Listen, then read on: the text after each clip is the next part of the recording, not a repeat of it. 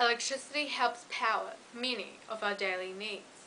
An area where we use most of our electricity is water heating through water heating cylinders. With the majority of 88% of New Zealand's hot water systems being electric and having our water heating accounting for around 45% of the annual household energy use, it causes many imbalances and financial struggles for many New Zealanders.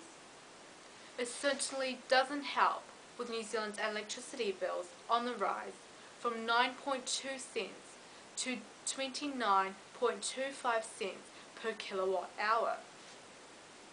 But first, let's look at how electric water heating cylinders work.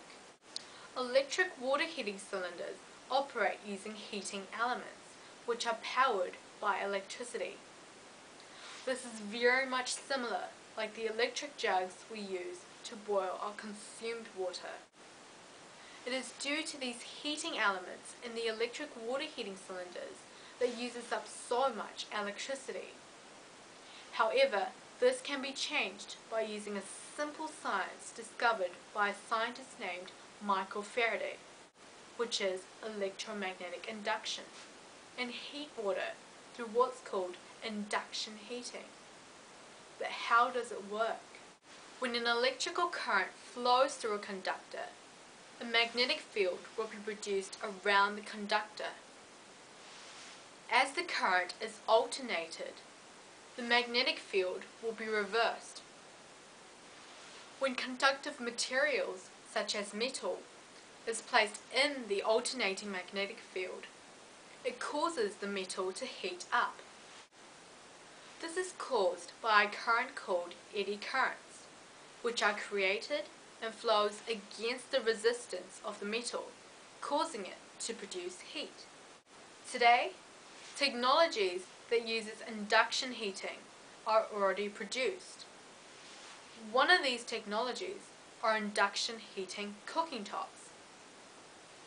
Results has been found that these induction cooktops heat water at a rate that is 5 times faster than normal electric cooktops.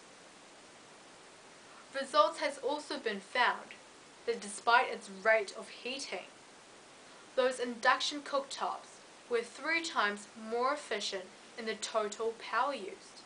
But why should we change to heating our waters through induction heating when the majority of us are already familiar with electric water heating cylinders? The answer is CRE. C-R-E. C for consistency, R for rate, and E for efficiency.